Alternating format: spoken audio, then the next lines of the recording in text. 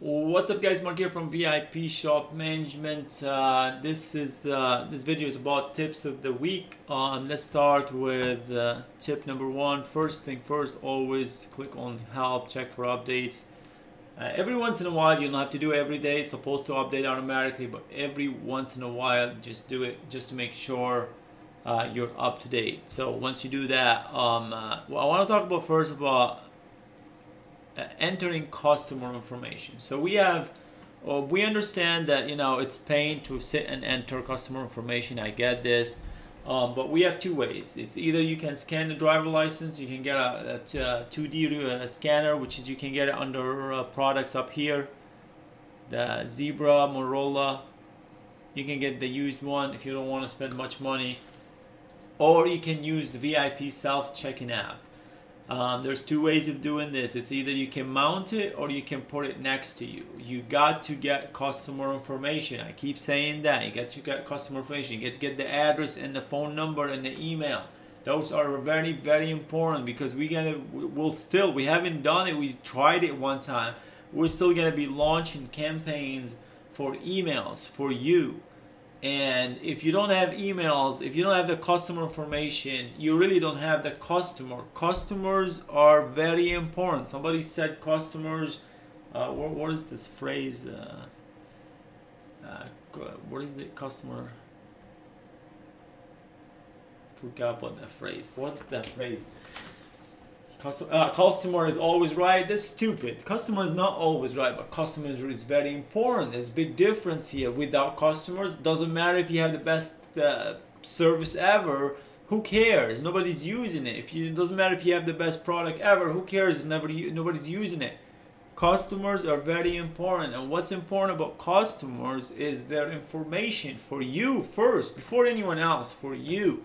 You gotta have their information in case, God forbid, there's a lawsuit. You don't even have his email. That's required from the state anyway. I thought it is required because when you go to the doctor, you gotta fill up your name and address and email and phone number. And the reason, because it's a liability issue.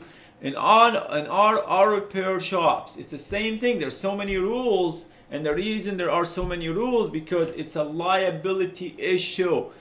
You can fix the car, God forbid something happened to the car and it wasn't your fault. It's a liability issue. The last person was touching the car, it was you. They're gonna come after you, so you gotta be prepared, you gotta be ready. Get the customer information, use VIP self-checking app, get a tablet, Windows tablet. If you don't want to mount it, just put it next to you. When the customer come in, hand them the tablet, they'll write their information. There's a new update for the tablet that will come in and to make it, improve it and make it way more easier than it already is. So yeah, just get the customer information. Then the second tip I want to talk about is placing an order, which is something we just fixed in the newest generation. The first thing, somebody told me, if you have more than 6 parts and you try to place an order,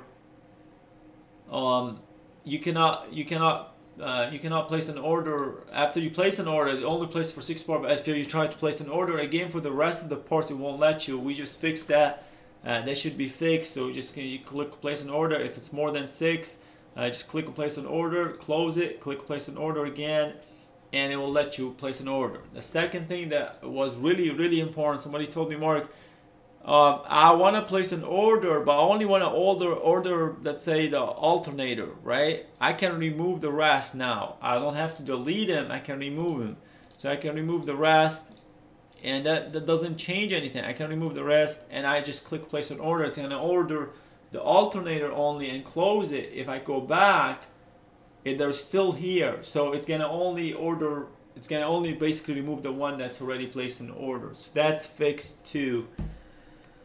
Let me think, what else do I want to talk about? I mean, those two are very important subject. One more thing before I go. I don't know if people know. So let's say I wanna decline this. People just still don't know what happened when you decline the part. Just click on view quote. It's right here. If you have multiple stuff in the view quote, you don't have to transfer the whole thing. You can double click on anything you want and it will transfer it back. So if you go back, you can see the alternators right there.